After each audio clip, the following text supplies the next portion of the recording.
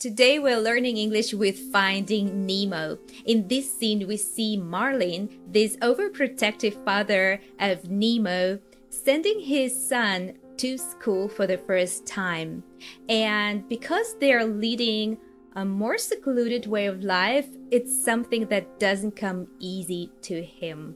But we'll make it easy for you because every week we put out lessons just like this one to help you understand your favorite TV series and movies without getting lost, without missing the jokes, and without subtitles. And to help us grow and bring more fun lessons like this one for you for free, please help us by subscribing to this channel and hitting the bell down below to never miss any of our new lessons. By the way, Thiago, so in this scene we will see how Nemo goes to school for the first time, but in the context of fish, the school is not only an educational establishment, but it also has another meaning. Can you shed light for our viewers and listeners on this? What does it mean, the school of fish? Should I know this? Oh no, sorry. What does it mean, the school of fish? I thought it was a school for fish. Is there a deeper underlying meaning that I'm missing here? School of fish. I don't know. Isn't it supposed to be a school for fish? I mean, am I missing anything here, Xenia? Yeah. So the school of fish is actually in the real wild world, right? Not in the cartoons, not in the movies. Is that group of fish when you know? Did you watch the documentaries when they move synchronously? So this group of fish is called School of Fish. Oh, interesting. That's exactly what happens in the movie, right? Well, no. It goes about the actual educational establishment, the School of Fish. But maybe we will see a couple of times this School of Fish in the movie as well. So guys, pay attention if you watch the full movie. So when fish go like this, very synchronously, they make a School of Fish. I wonder where we're supposed to go. I'll pick you up after school. Come on, you guys, stop it! Give it back! Come on, we'll try over there. Excuse me, is this where we meet his teacher? Well, look who's out of the anemone. Yes, shocking, I know. Marty, right? Marlin. Bob. Ted. Bill, hey, you're a clownfish. You're funny, right? Hey, tell us a joke. Yeah. Come on, give us a funny Well, one. actually, that's a common misconception. Clownfish are no funnier than any other fish. Ah, come on, Cloudy. Yeah, do something funny. Oh, all right, I know one joke. There's a mollusk, see, and he walks up to a sea. Well, he doesn't walk up, he swims up. Well, actually, the mollusk isn't moving. He's in one place, and then the sea cucumber, well, I'm mixed up. There was a mollusk and a sea cucumber. None of them were walking, so forget that I said Sheldon, that. get out of Mr. Johansson's yard now! So Thiago, the scene is opening with Marlin, the father, not being very sure where they have to go, and he says this phrase, "I wonder where we're supposed to go." I wonder where we're supposed to go. What does it mean, supposed to do something? When you're not sure what your next course of action should be, or you're not sure what other people expect you to do, you can say, oh, where am I supposed to go? What am I supposed to do? Exactly. And it's funny, but the next phrase, I say it every day to my kid. When I take her to school in the morning, I always say this, I'll pick you up after school. I'll pick you up after school. What does it mean to pick up a kid from school? When the kid ends the school day, you have to go to school to, let's say, collect the kid again, retrieve the kid again, and bring it back home. I think it's worth also pointing out, Xenia, the opposite. So the opposite of picking a kid at school is? I would say to take to school. What's another way to say that? I was actually thinking of another phrasal verb, to drop the kid off school. Ah, to drop off school. Right. Yeah. Good one. So you drop off the kid, 5-6 hours later, you come back to pick the kid up. Excuse me, is this where we meet his teacher? Well, look who's out of the anemone. Anemone, this is kind of a sea flower, but the thing is they may sting other fish, but clownfish actually developed a special bond with them, so they are protected by the sting of anemone. That's why they stay closer to this flower to be protected, to be in a safe place. I find interesting the pronunciation of this word, anemone. We have two schwa sounds here. The first A is a schwa, and then the O after M is also a schwa, So, anemone. Anemone. Hey, you're a clownfish. You're funny, right? Hey, tell us a joke. I don't know why that fish is called clownfish, but there is a joke in the movie about this name. Yeah, because they tell Marlin, "Hey, you're a clownfish. You're funny, right? Tell us a joke." In the movie, he's supposed to be like the fool, in the group there. Yeah, and he tries to defend himself, and he's saying that that's a common misconception. Well, actually, that's a common misconception. So misconception is some wrong assumption, right? It's something that is not correct. It's not correct thinking. Yeah, and he actually says that clownfish are no funnier than any other fish. I really like this structure, no funnier than. He's comparing, and you can put there any other word instead of funnier. Yeah, no sillier than. No better than. No better than. Clownfish are no funnier than any other fish. Come on, Cloudy. Yeah, do something funny. So he uses clowny instead of a clown fish. Can you describe grammar point here in this word, clowny? Yeah, it works as a diminutive, right? Like you are reducing the word from clown to clowny. And in this context here, it sounds even a little bit condescending, I would say. Yeah. You are making fun of, in this case, Marlin, of the other person or fish. Hey, Connie, come on, tell us a joke. Almost like a little bit of bullying I sense there. Same here, I sense that too. But actually, this ending, Y or IE, you can use to make the word sound in form of endearment. So doll becomes dolly, dog becomes doggy. Yeah, it's all about the context, right? There's a mollusk, see, and he walks up to a sea. Well, he doesn't walk up, he swims up. Well, actually, the mollusk isn't moving. He's in one place, and then the sea cucumber. And so in the next couple of sentences, we come across such names of marine animals as mollusk and sea cucumber. Something cool about that, Xena, is that, watching movies and series is that you also get to learn very specific vocabulary. Because, for example, I would never normally try to learn these words like mollusk or sea cucumber, but simply by watching a movie such as Nemo, I can get in touch or exposed with that vocabulary and go, oh yeah, so that's a sea cucumber. Oh, interesting. Or a mollusk, right? Yeah. So, at least having them in your passive vocabulary, like what we're talking here about, there is a certain amount of vocabulary that you want to have in your active vocabulary, that you want to actively use it in your speech. But there is a certain amount of words like these that it's nice for you to be aware of them and how they sound. So, for example, when you come across them the second time, you already know them, right? But you don't use them. They are not in your active vocabulary, right? Yeah, absolutely. Well, I'm mixed up. When you are lost or confused, you can say, like Marlin says here, I'm mixed up. Yeah, he was trying to tell a joke. Something went wrong. He forgot the sequence of it. Yeah. So he says, I'm mixed up. All right, you kid. Where'd you go? Where'd you go? Where'd you go? Dad, can I go play too? Can I? I would feel better if you go play over on the sponge beds.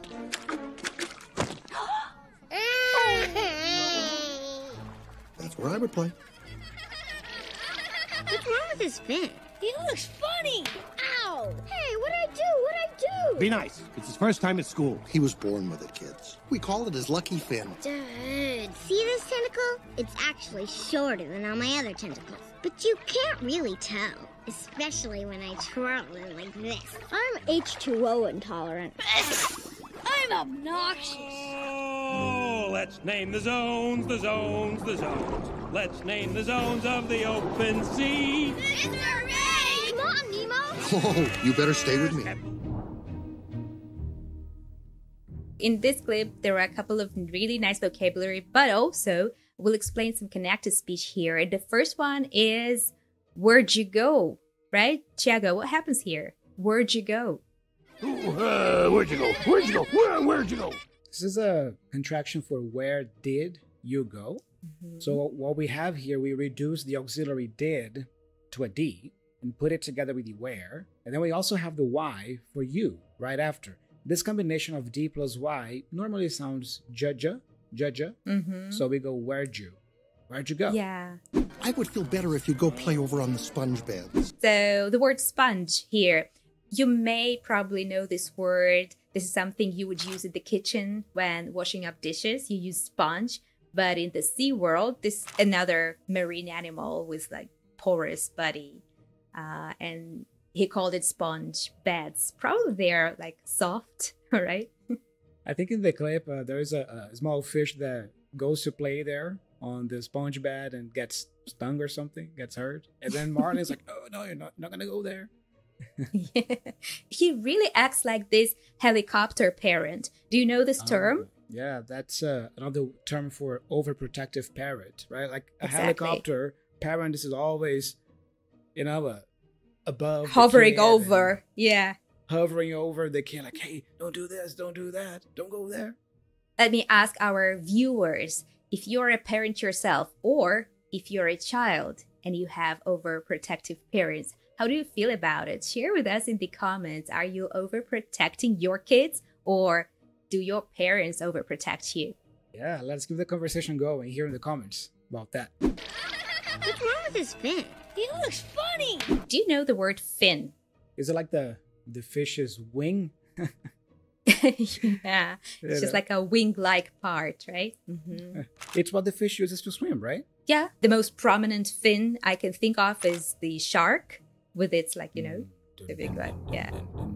Yeah. Hey, what'd I do? Another example of connected speech here. What you mentioned earlier, Xen, about active vocabulary and passive vocabulary applies here for me because, like you, I don't think I would say this myself actively, what I do, but I know what it means. Yeah. So not everything you know should be part of your vocabulary, but basically that's what it is. It's a contraction for what did I do?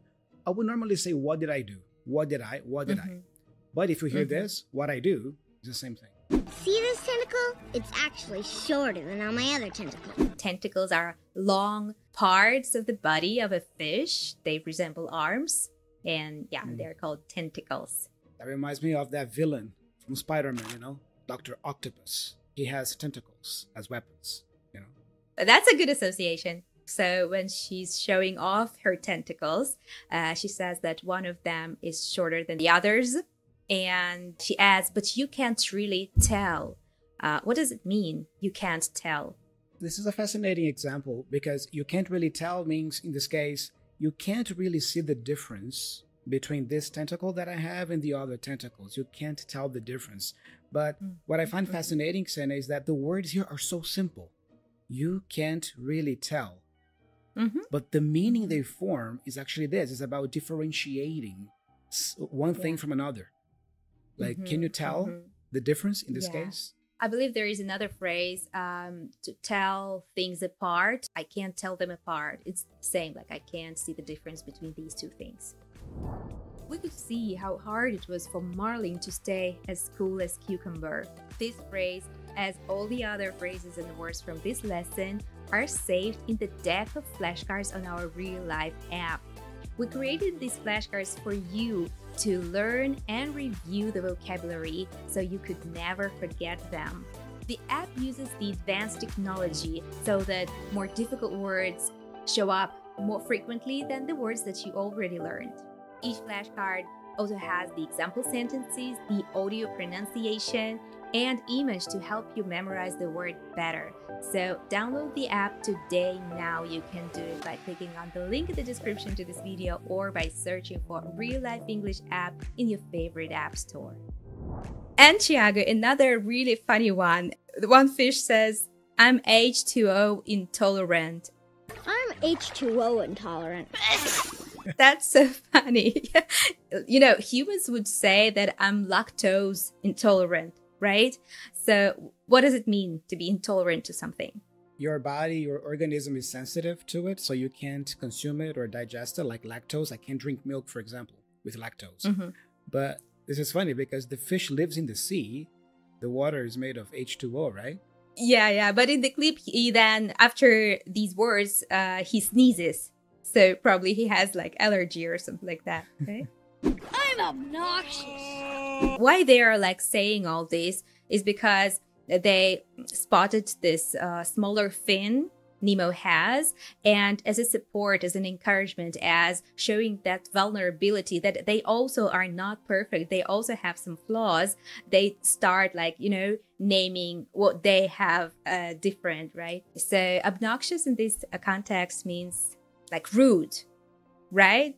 It doesn't look so scary, but that's what he says, and obnoxious means like being rude.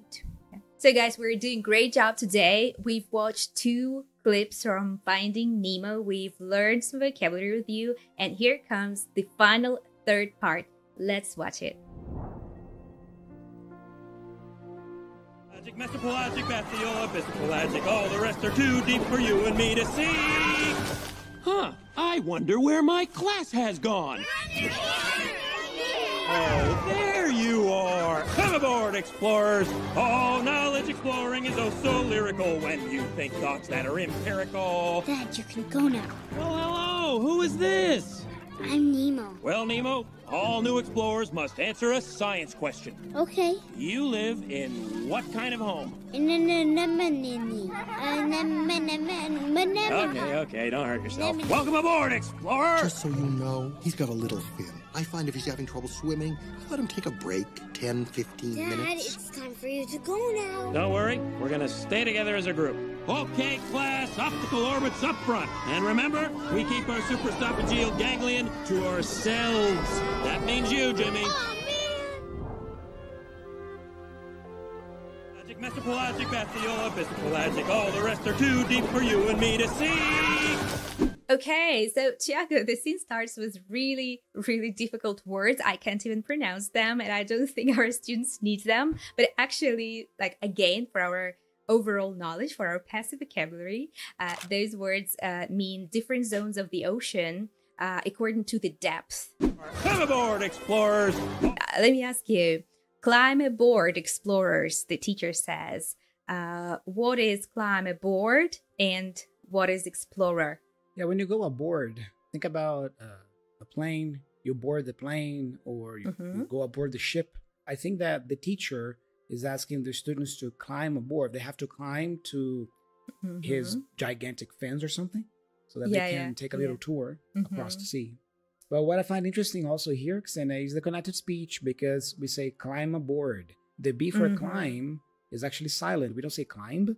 So he pronounced the M as the last sound. And then you can join that M with the A for aboard. So climb aboard, climb aboard. Come aboard, explorers! Then this teacher has a really funny way of communicating to his kids, to his pupils. He's singing some kind of song, and he says that knowledge, exploring is lyrical, and you think thoughts that are empirical. All knowledge exploring is oh so lyrical when you think thoughts that are empirical. There is a rhyme to it, right? So something lyrical is something like expressive, artistically beautiful. Yeah, that suggests a song. And empirical is something based on observation rather than some theory. You live in what kind of home? Okay, don't hurt yourself. Like at the beginning, it's really difficult to pronounce this word anemone. So Nemo struggles with that too. And then teacher says, oh, don't hurt yourself. And what does he mean by that? Yeah, I guess in that case, like, don't worry so much about pronouncing this word correctly, or don't try so hard to try to pronounce this word in that context, right? Yeah, exactly. I liked it. Don't hurt yourself. It's just like you said, it's like such a mouthful. Maybe you can like even hurt your tongue trying to say that. But anemone, yeah, it's a difficult one. True, anemone. Okay, so when we want to add some information or to tell something about your kid when you leave him for the first time in school, like Marlon does here, for introducing this piece of information, we often use this collocation, just so you know. Just so you know, he's got a little fin. Just so you know, he's got a little fin. I find if he's having trouble swimming, I let him take a break, 10, 15 minutes. We have this if he is, like as reduced to if he's, right? If he's having, yeah. If he's having. H is dropped.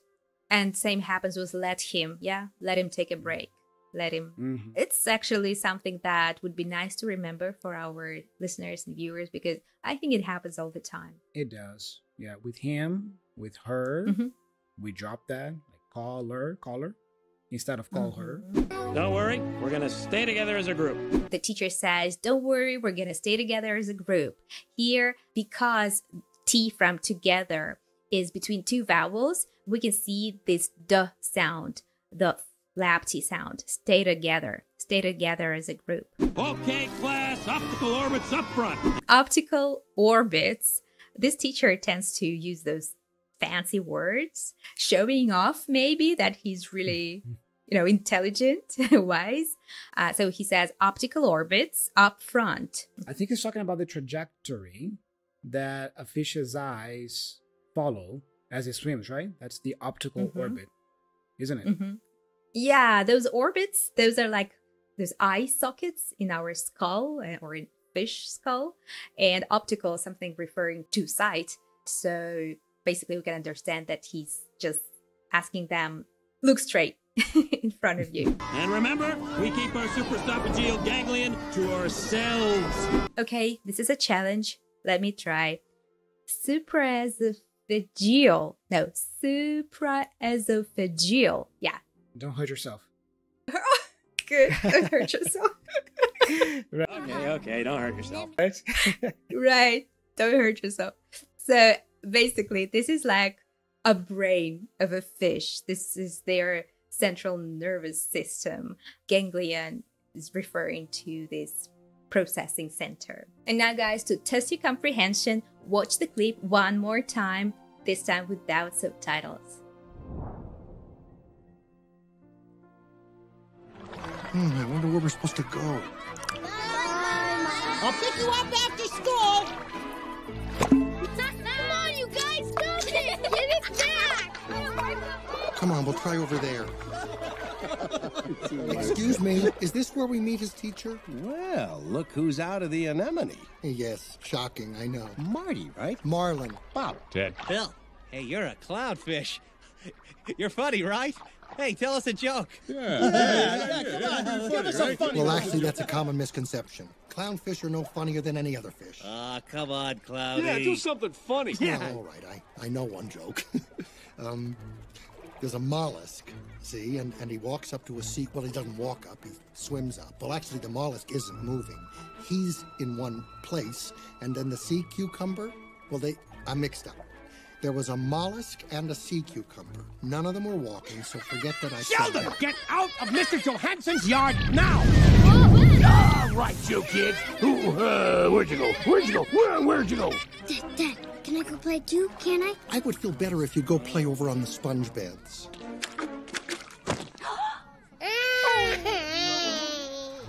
That's where I would play. What's wrong with his fin? He looks funny. Ow! Hey, what'd I do?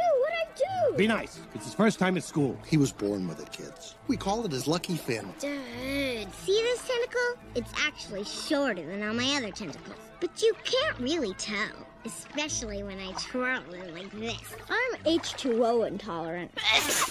I'm obnoxious. Oh, let's name the zones. Let's name the zones of the open sea. Come on, Nemo.